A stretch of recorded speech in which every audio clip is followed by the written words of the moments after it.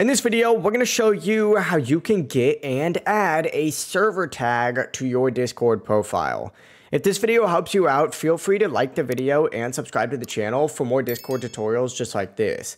Server tags are a great way to show off your favorite communities on your profile.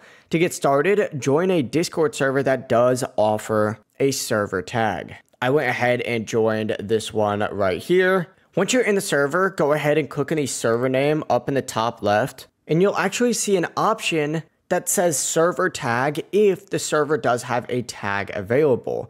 Simply go ahead and click on it, and from here, you just need to go ahead and hit adopt tag, just like so. As you can see, it's gonna go ahead and put that on my thing. So if I go to like a different server now and say like, yo, it's actually gonna say that server tag next to my profile now. Now, alternatively, you can also go to your user settings by clicking on your name, and then you can actually just go ahead and scroll down just a little bit until you see the option that does say server tag. You can find it on here and just see every single server that does have a server tag. Find the one that specifically applies to you and go ahead and adopt it from here. So I can also do AK-47 just like so. Just make sure you hit save changes at the bottom when you're trying to do that. But yeah, that's it. You've now added a server tag to your Discord profile. If this video is helpful, don't forget to like the video and subscribe for more tutorials just like this. Have a great rest of your day. Bye-bye.